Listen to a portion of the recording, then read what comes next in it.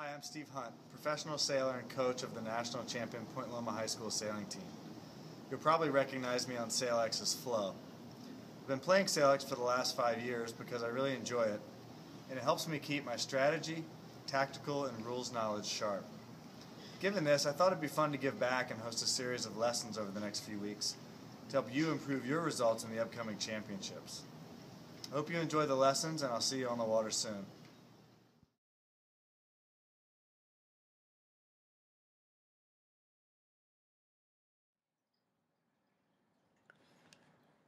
Welcome to lesson number 1 by Steve Hunt, starting at the favored end.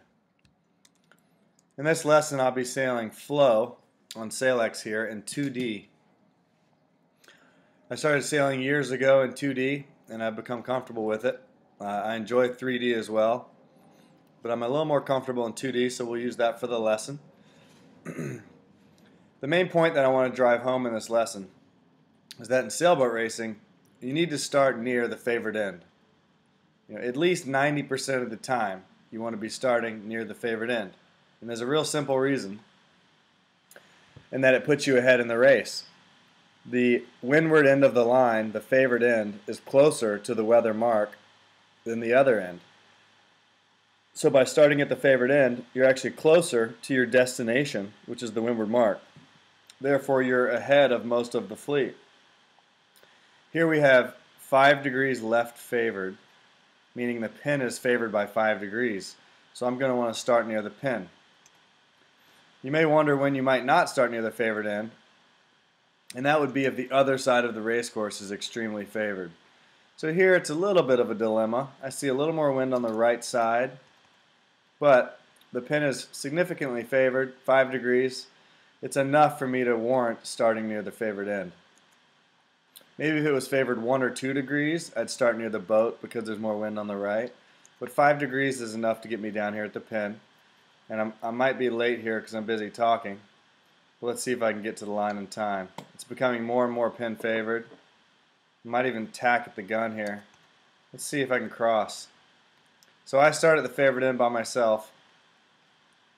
And I'm immediately crossing most boats because they started near the committee boat. Got a right shift here, now it's 3 degrees left favored. I'm guessing it's about to come back to the left, now 4 degrees, 5 degrees. Beautiful.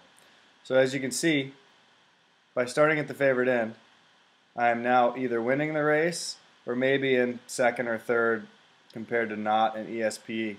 I was a little bit off the line. That late lefty got me, I was a little too far away. But, big picture, I'm looking real good here. I'm definitely in the top group. And in a series of races, you just want to be in the top group over and over and over again, and that hopefully by the end of the regatta, you're winning.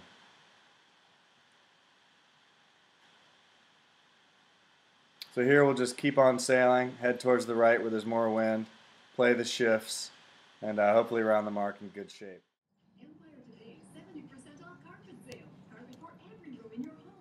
Here's another example of starting at the favored end. 7, 6, it's 8 degrees favored. I'm going to try to tack at the gun here and cross.